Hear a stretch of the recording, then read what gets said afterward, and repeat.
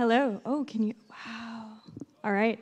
Thank you all so much for being here. I know we're all feeling really well rested after last night's party, but don't worry either way. This is not a technical talk, though I'm sure you're going to learn something anyway. Can everyone hear me okay? Awesome. Okay, so before I start, I just wanted to say two things. First, I want to offer just a huge thanks to the NorthSec organizing team and all the volunteers here. They really make it look easy, but there's a tremendous amount of work that goes into pulling off something like this, so thank you. Second, just at the outset, I wanted to flag that while I have many fancy-sounding titles and I've worked with some of the really best lawyers in Canada, I myself am not yet a lawyer, and I am not here to give you legal advice.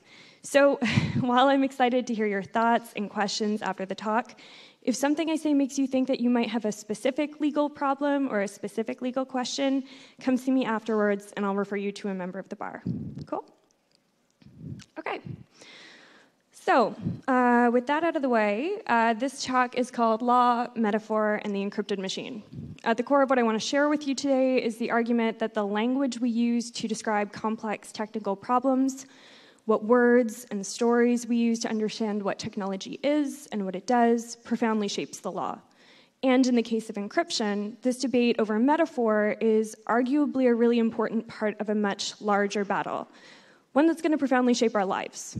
So I hope today that by making how the law thinks about this technology more transparent, we'll get closer to answering questions like, could the government force your company to build a backdoor into its software? Or could a cop or a judge force you to decrypt your hard drive or hand over your password? And also, should they be able to do either of those things? So there are really four parts to this talk. First, I'm going to spend a little bit of time explaining the legal problems we face around encryption technology. For most of you, or some of you, these issues are going to be obvious. They're going to be in some way part of the work you're already doing. For others, maybe you've really never thought about your work as having a moral or a political dimension, but I'm going to make the case that you probably should. Next, I want to talk a little bit about how the law works, how laws change, how we interpret them. I'll argue that metaphor, reasoning by analogy, is critical to how the law thinks.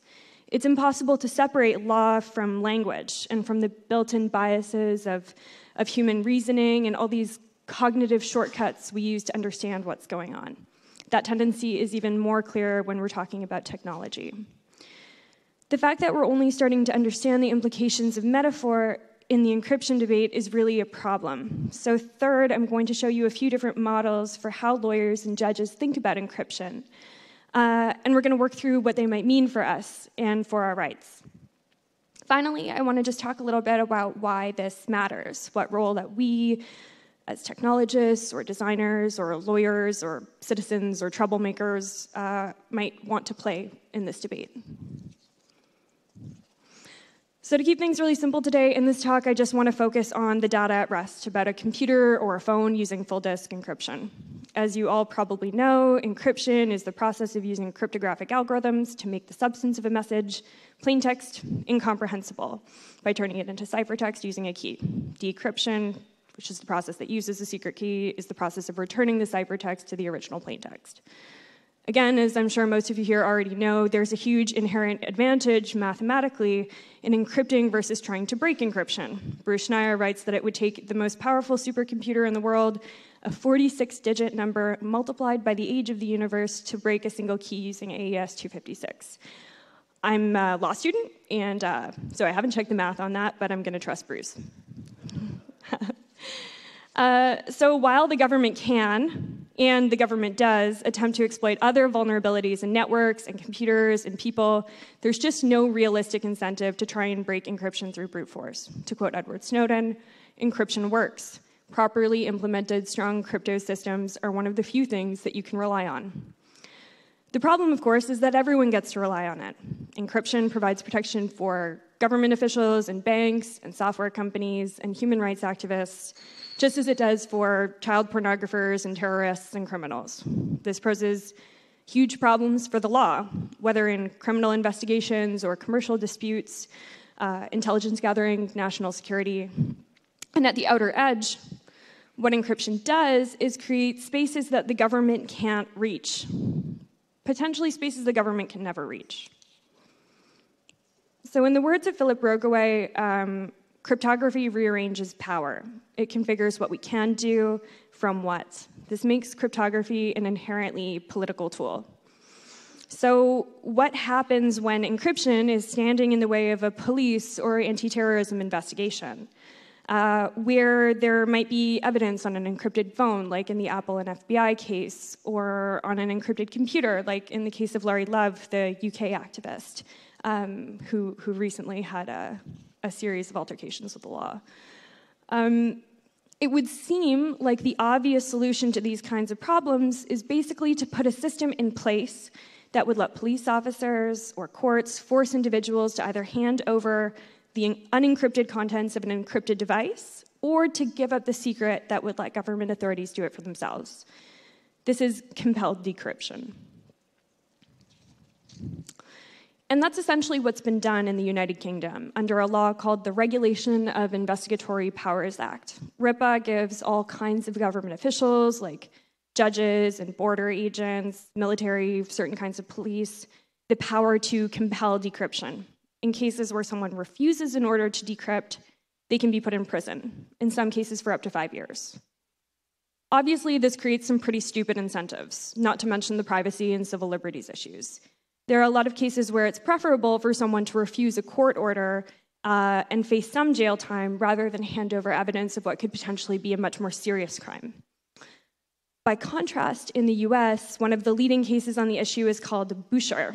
We're all familiar with people like pleading the fifth on television, right? Yeah? Okay. So that's your right against self-incrimination. It's the idea that the government can't force you to be a witness against yourself. In that case, in Boucher, the court ended up basically using the Fifth Amendment and accepting the argument that by forcing someone to hand over their key or to decrypt a machine, you're forcing them to self-incriminate. The court decides that on the basis of, the process of surrendering your key is like testimony. So we'll come back to that idea. And because of that, citizens are protected in most cases from being forced to decrypt their devices under the Fifth Amendment. In Canada, our Supreme Court hasn't actually addressed this issue yet, but it's unlikely that a cop or a court in Canada would have the power to make you decrypt a personal device here either. This is because we have similar protections against self-incrimination in Canada through Section 11 of the Charter of Rights and Freedoms. Because compelled decryption requires the actual participation of the person who's accused of a crime, it engages your constitutional rights.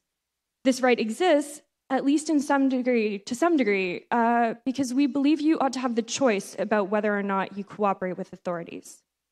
So like I mentioned, while our Supreme Court hasn't yet dealt with this question, there's been a pretty good case here in Quebec called the Crown versus Boudreaux-Fontaine. In that case, our Court of Appeal decided that a police officer who ordered a man to enter his laptop password as part of an investigation not only violated his right to silence, but also his right to be presumed innocent, his right not to be conscripted against himself, and his protections against self-incrimination. So the short story is that, from a constitutional perspective at least, forcing someone to hand over their encryption keys poses some serious problems. And even where that option is available, like in the UK, it's not really a viable endgame solution. So these protections, both the technical ones and the constitutional ones, are a source of endless frustration for law enforcement and intelligence. James Comey, who's the director of the FBI and one of the most vocal opponents of strong encryption, recently said at a Senate committee, he was there to speak about terrorism. He said, there's no doubt that the use of encryption is part of terrorist tradecraft now, because they understand the problems we have getting court orders. Of course, terrorists use all kinds of things that the US government doesn't seem to have a huge problem with, like guns and cars. Guns killed over 13,000 people in the US last year. Even more people died in motor vehicle accidents, but James Comey isn't worried about cars and guns. It seems to me conspicuous to single out just one technology that in most cases, is keeping us all a lot safer. When we're willing for more freedom, more convenience, or efficiency to accept so much more risk in other dimensions of our lives. But this is all part of a larger narrative that the FBI and others call going dark. That is, they say, as more and more data becomes encrypted, law enforcement and intelligence are losing access to the material they need to do their jobs at a critical cost to national security. Comey and other backers of this narrative have argued that courts should have the ability to compel decryption. And failing that, they've argued for the creation of backdoors in encryption technology. They want to encourage, or in some cases force, people like you to design your products in ways that would give government access to encrypted data without its owner's consent. That was a big part of the issue at stake in the Apple and FBI case. But there are at least two very convincing counter-arguments against the proposal for encryption backdoors. The first is that many of the world's leading computer scientists have said over and over again that building backdoors fundamentally breaks the technology. They say that it's a problem of putting keys under doormats, that there's no way that we know of to design a system that only the good guys can access, and that can only be used lawfully and not by our adversaries. Backdoors can be exploited, potentially, by anyone, and therefore weaken security for everyone. Of course, even if the government could force companies domestically to build systems they can access, the bad guys would just use gray market software that hasn't been backdoored. There's a second argument, too, one that strikes against the demand for encryption backdoors and against the idea that the government should be able to force you to decrypt your own devices. Rockaway, the cryptographer I mentioned earlier, calls the going dark narrative a brilliant discourse of fear. Fear of crime, fear of losing our parents' protection, fear of the dark. Because this story, as spooky as it may be, isn't really an honest one. Thanks to Snowden, we know that nearly every part of our lives in some way can be monitored or captured by government surveillance without any meaningful civilian oversight, without any transparency about how our information is collected, without any idea about how long it's kept, who it's shared with, what it can be used for. In reality, even with the widespread use of encryption, nothing is truly going dark. As Peter Swire has shown, even where law enforcement loses access to specific information in specific contexts, those losses are more than offset in massive gains in the form of new material that was never before available to law enforcement. We're actually living in what he calls a golden age of surveillance. And look, I'm speaking to you, even if you're one of the people, and I know you're in the audience, thinking, I've got a top secret security clearance, and I've seen things so threatening and so horrible that we need this kind of surveillance power. We need the ability to see inside the encrypted machine. Because even if you're okay with giving government that power, and I'm not, but maybe you are, I think people really underestimate how easily that power can be abused. Tools that we might be okay with using to hunt down terrorists or child predators quickly end up being used to go after copyright violations or issue parking tickets. This is what we call mission creep or function creep. It's hard to take away these toys once government has them, and it's hard to say no to perfect enforcement if you have the technical capacity to do it. Here's one of my favorite examples of that, where an MC catcher was used to hunt down for a guy who stole some chicken wings. but look, more than that, governments change. What's legal today might be illegal tomorrow.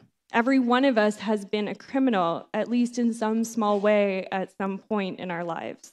And people working in security should be particularly worried, because judges and politicians are really bad at understanding what you do, which means that your work is especially easy to criminalize. As Biela Coleman mentioned yesterday in her keynote, people using perfectly legal technology like Tor, which, technology beyond its other practical uses is literally keeping human rights activists alive, are routinely branded as suspects and as criminals by government. Here in Canada, a 19-year-old straight-A student just pled guilty to a criminal charge because he embarrassed the government when he showed that the Canadian Revenue Agency was vulnerable to heartbleed. This kid might have been reckless, but he was no criminal, and he had no intention to cause harm. He was doing security research, like all of you do, and now he's under house arrest, and he's going to have a criminal record for the rest of his life. I did a study last year where we looked at 30 different attempts from all around the world over the last 25 years to write a Bill of Rights for the internet. We studied all of these projects that were trying to figure out how we ought to protect and entrench our freedoms in this new digital space. And people listed the kinds of rights you would expect, like freedom of expression and access to the network and privacy. But something that surprised me was that in almost In almost a third of the documents that we looked at, they actually spelled out the right to use encryption specifically as a right, as fundamental as freedom of association. But maybe it's not that surprising after all. The government's inability to compel disclosure of an encryption key or to force a tech company to steal it for them is the only thing standing in the way of the government's ability to secure total informational awareness. So what I'm trying to get at here is that terrorists and child predators aren't the only threat in the world worth protecting against. And if we're concerned, like I am, about government surveillance, then encryption offers a kind of final frontier, a possibility for space beyond the government's reach. And keeping it that way, I think that's a right worth fighting for. Because access to perfect information invariably leads to the possibility for perfect enforcement. And in the words of Yochai Benkler, imperfection is a core dimension of freedom. So how does the law think about encryption? Well, to explain that, I'm going to have to tell you a little bit about how the law thinks generally. So law is like code in lots of ways, but unlike code, it is not binary. Every word has multiple possible meanings. It's context-dependent, it's uncertain and shifting and interpretive. Nevertheless, it has its own internal logic. So the first thing that you need to know is that the law relies heavily on categories. Change in the law is often about shifting categories, shifting the boundaries of what's included and what's excluded. I'll give you an example. One of the most important categories in the law is the category of personhood, because persons have rights that non-persons don't have. Personhood, though, isn't some sort of fixed or static or objective concept. After all, for a good chunk of the 20th century, the legal model of personhood is what let people sort of shrug their shoulders and say, look, we'd love to give women the right to vote, but the law says only persons can vote, and the case law says that women aren't persons, so sorry. Slavery, segregation were both justified on the basis this really sick assertion that Black people were not persons, or maybe only 3/5 of a person.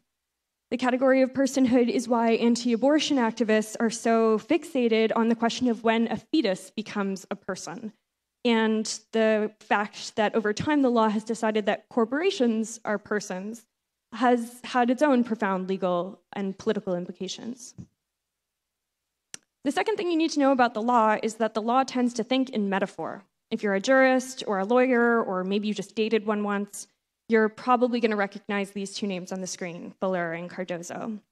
Lon Fuller, who's this iconic legal philosopher, said that metaphor is the traditional device of persuasion. Eliminate metaphor from the law and you've reduced its power to convince and convert.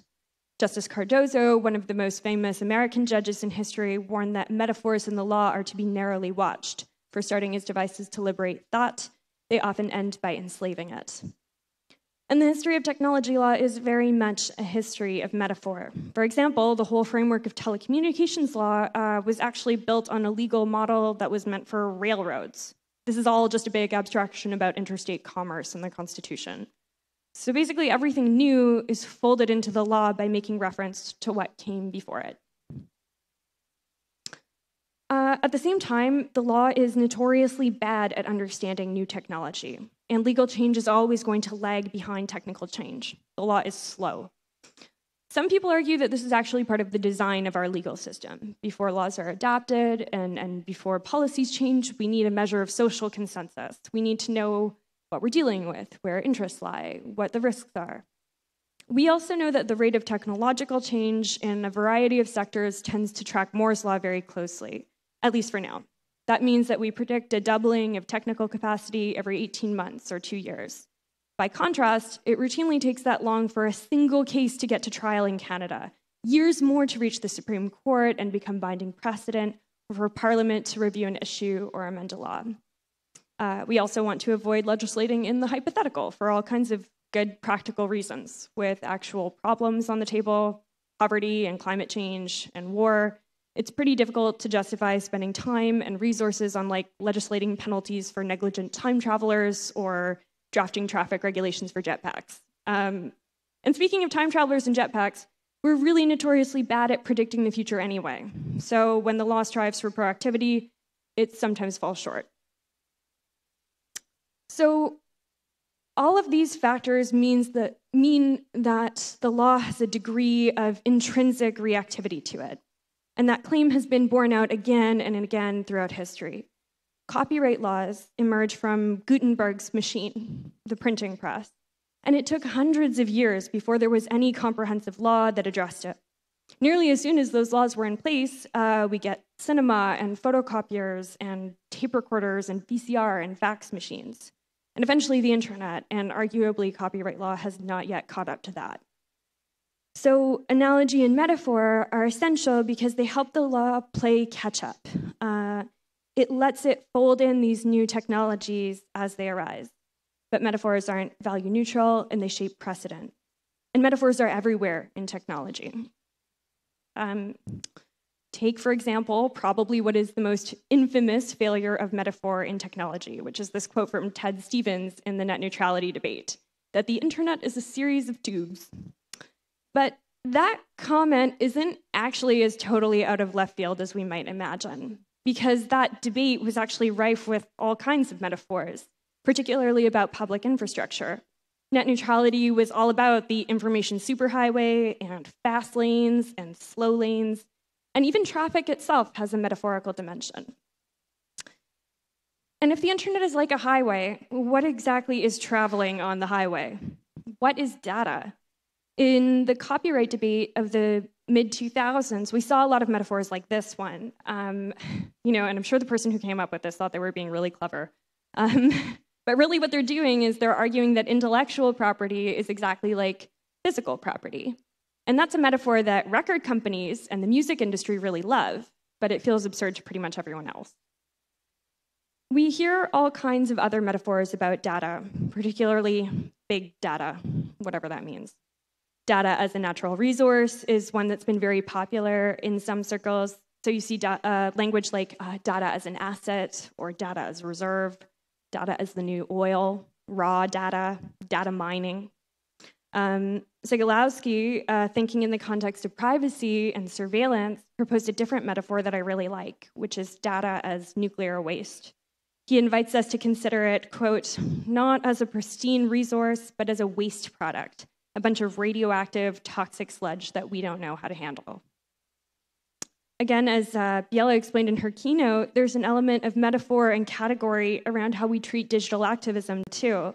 Maybe you were here and you saw the CNN commentators arguing, like, is a DDoS attack like a sit-in, or is it like a terrorist attack?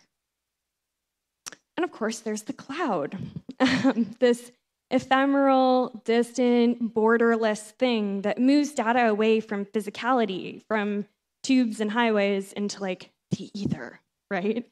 And so the closer we look at the language we use to describe our digital lives, the more we realize that almost every word we use has its own metaphorical baggage. I particularly like nautical ones, like surfing and torrents and leaks and pirates. But like highways and tubes, we have all kinds of structural imagery. Portals, paywalls, firewalls, chat rooms, even the idea of cyberspace has a dimension of physicality, of jurisdiction. Some metaphors, like cloud, also have a natural dimension. There are ones like web and bug and mouse and virus and shells and worm that fit into that category too. There's actually a woman named Sue Thomas who wrote a whole book on this. As someone mentioned to me the other day, a new one is cyber pathogen. And so look, some of these are potentially coincidence or background noise. And not all of them are going to have profound legal implications, but some of them do. And where the technology is complex and novel, and where the metaphor obfuscates or misleads, we can end up with really serious consequences for the law. So there are these three authors, Sani, Suri, and Lee, who coined the term metaphor vacuum, which is so meta because it itself is a metaphor. They give broadcasting as an example of a metaphor vacuum. Broadcasting had originally been conceived as a point-to-point technology, so originally they were sort of using it like a messy wireless telegraph. But as people started to use it for broadcasting and mass communication, the law really struggled, particularly in copyright, to understand what it was. As a side note, the original meaning of broadcasting is itself a metaphor. It means the act or process of scattering seeds across a field. So anyway, from my perspective, what we have is a kind of metaphor vacuum in encryption technology. It seems that much of the way courts and politicians respond to the encryption problem actually sort of hinges on what they understand encryption to be. So that is that the legal outcomes that we arrive at tend to depend on the model we use to imagine the encrypted machine in a narrative sense. So I want to briefly canvass some of those metaphors because they have implications for whether or not a court can compel decryption, as well as for the broader going dark debate.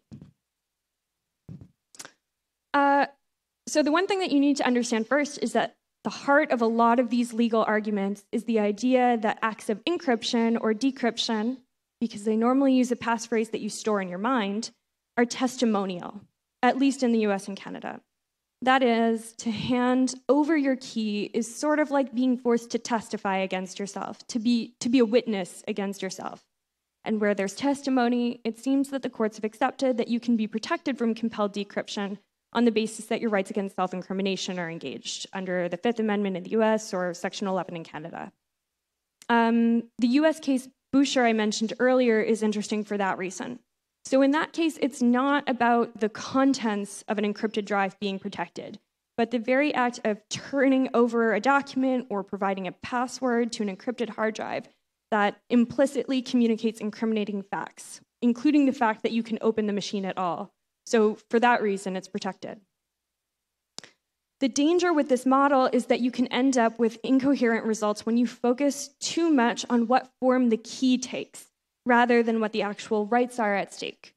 For example, there have been at least 2 cases I can think of in the US where individuals have been forced to unlock an iPhone with a fingerprint because it didn't have a passphrase. And so the logic is that fingerprints are biometric data and therefore non-testimonial, and therefore you can be forced to decrypt a device. It's not totally clear whether this is the law in Canada, but it's bad law anywhere. Where your fingerprint is used instead of a passphrase, nothing has changed about the potential content stored on the device. Nothing has changed about your expectation of privacy. Nothing has changed about the mathematical process taking place. Yet your rights have been profoundly affected. So if decryption is speech, at least sometimes, what is the encrypted machine? The analogy that law enforcement and national security agencies really like to make is the idea of the computer as a locked box or a locked room. James Comey, our favorite FBI director, is always going on about locked closets, but he also argues that Apple he argued that Apple was selling cars with trunks that can never be opened or apartments that can never be entered.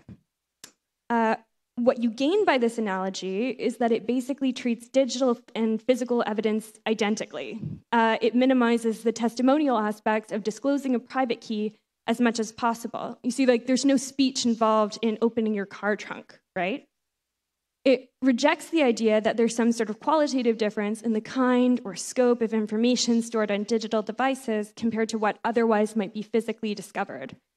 So once we make that metaphor more transparent, it's clear that the going dark language about back doors and front doors is actually all part of the same framework. The idea of a combination safe might be a little bit better. It's been used in a couple of different court cases because the combination is stored in your mind. So there's some testimonial dimension to it.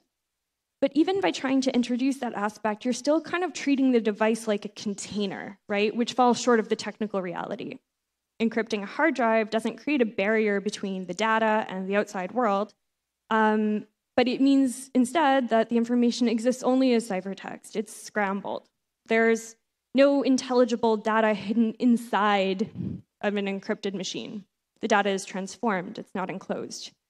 So in this light, all of these metaphors, box and safe and car trunk and closet, simply don't reflect the operation of the technology. And unlike a locked room or a combination safe, encryption can't be cracked or broken into or dynamited. It is practically unbreakable. In an amicus brief from the ACLU and the EFF a few years ago, they proposed a model that sort of gets around this. They argued that asking an individual to decrypt their machine was not like opening a box full of data, but instead in order to explain or transform or translate it. They argued that a court can't make you transform information that's incomprehensible into information that's going to put you in jail, because that would go completely against the heart of what the Fifth Amendment is supposed to be about. To illustrate that principle, they use the metaphor of translation for decryption and an undecipherable book for the encrypted machine. The idea of translating an undecipherable book is a lot closer to the actual mathematical process involved in decryption. It also more clearly illustrates the testimonial aspect of disclosing a private key. But at the same time, in that metaphor, the idea of testimony, speech, translation is doing a lot of work. And so I worry about the kinds of problems that we start to run into if the key is something not testimonial, like a fingerprint. The ACLU has also recently proposed in a brief the model of a puzzle rather than a book or a library. I'm still thinking about it, but my instinct is that it might help fix the problem around testimony. The puzzle metaphor might also help developers in Apple v. FBI-like cases who don't have their own self-incrimination right to invoke because they're not the ones under criminal investigation, but where a court is still trying to make them break their own software to get at someone else. In terms of the law, the legal question in those types of situations is often going to be more like, what are the limits of what a court can make you do by order, by injunction? So the idea of forcing someone to solve a puzzle reminds us that the real moral issue here is compulsion, the idea of being forced to undertake something that incriminates yourself or someone else, and not literal speech. Finally, I want to sort of refocus on the content itself, because in closing, I want to make sure that we don't lose sight of the values that we began this conversation with in the first place. So what kind of data is it that we keep on our devices? What kind of data do we encrypt? Is that our assets? Is it our nuclear waste? Our Supreme Court has actually said a bit about this when they were talking about the heightened expectation of privacy we have over our personal computers in a case called the Crown versus Vu. They said that we can't imagine our devices as simple containers like cabinets or cupboards. They really reject James Comey's closet and his locked boxes. But they don't reject it because it's technically inaccurate. They reject it because of what it can reveal about us, what our devices reveal about us. And these machines are, as Vannevar Bush argued as early as the 1940s, an enlarged, intimate supplement to human memory. They are deeply personal, and imagining compelled decryption as a kind of intrusion into the human mind or our most intimate physical places makes a certain kind of sense, especially as we start to blur the distinction between what is our machine and what is ourself. The courts have spent a lot of energy trying to figure out what the device is, what the process of encryption is. But I think in choosing metaphors, that we need to be careful not to lose sight of what's actually at stake. The space, that space beyond the reach of government power, space for experimentation, for secrets, for radical intimacy. So, Jeffrey Keogh and others, mostly legal scholars, have argued that we need to be hesitant to analogize or employ metaphors at all, that they lead to bad law, bad politics. These critics argue that courts should be engaged in fact-specific inquiries informed by technological experts about the precise nature of the technology at hand in precise cases. And he's right. But I'm skeptical to the extent which the law can actually escape this kind of thinking, to the extent that we can move past the cognitive shortcuts we use to understand the world around us. In particular, he's right that metaphors can obfuscate, they can distort. But they can also potentially illuminate, make the political implications of our choices more transparent. They can reshape the boundaries of power. So we need to be careful about the choices we make and the words we use. Of course, these aren't the only legal problems related to encryption technology. I skimmed through a bit of the case law again this morning, and it's an area of the law that's changing in a lot of different ways, really fast. We don't know yet, for example, how these problems are going to play out at the border. There's a case in Nova Scotia involving a man from Quebec called Alain Philippon. He's going to go to trial in August, and I think a lot of people in the tech community are watching that really closely. He refused to give border officials his BlackBerry password, so he was charged under the Customs Act with hindering a customs officer. That charge carries a maximum penalty of a $25,000 fine and a year in jail. We can talk a little bit about this in the questions if you want. There's also the Crown versus Fearon issue, which is a 2014 Supreme Court case, where they decided that the police are allowed to search your cell phone incidental to arrest. The court put a few safeguards in place there, but they don't really talk about encryption, and that's worrying. They make a really strange comment about how whether or not you have a password shouldn't really have a huge impact on your reasonable expectation of privacy. So we're going to have to see how that plays out. I've also seen one or two cases where even when the court has recognized that it can't actually force the accused to surrender their encryption key, they infer from the fact that they're using encryption that they're up to no good. Obviously, those kinds of assumptions make bad law and bad politics, so that's a myth we're going to have to work to debunk. Anyway, what does this mean for you, right? I think as technologists, engineers, designers, project managers, people who are actually building these systems, systems that can shape the rights people have and the risks they face, you've got some real responsibility. You have to think about the values that you're embedding in the technology you make. And what's at stake here, right? Like, maybe it's some big company's money, fine. But maybe it's someone's privacy, or their reputation, or their job, or their immigration status, or their physical well-being. For all you know, your users are the next corporate whistleblower, or the next Ed Snowden, or the next Dr. King. Your choices can be the difference between safety and imprisonment for people. So keep in mind what we know about encryption in the law. It's unsettled. Law enforcement is bent on building in exceptions and weakening constitutional protections. Staying on top of how the law changes is going to be an important part of how you can design meaningfully secure systems. Remember that you can't exercise your user's right against self-incrimination for them. So when the government comes knocking at your office, you can be forced to hand over information even if they wouldn't want you to. That's why the gold standard is kind of a system that just doesn't let you betray your users by design. Apple has actually been a really good example of this. If you literally can't decrypt your users' data without their participation, you make sure that they have the choice about whether or not they want to exercise their constitutional rights. Obviously, it's probably not possible to design systems like this in all circumstances. But that doesn't mean that you shouldn't be trying to embed these values wherever you can in your work. I think it's about respecting your users. So even where the stakes aren't that high, you have to hold each other to a high standard. Think about integrity in your work, because it's not just like Alice and Bob using your software. It's actually real people who will face real risks and consequences. So I've been really grateful to talk to many of you since the beginning of the conference yesterday. And I know that there are actually a lot of people in this room who take these issues seriously, who care about privacy and who care about freedom. So the challenge is then, how are you going to make these values a bigger part of your work? We're counting on you. Thanks.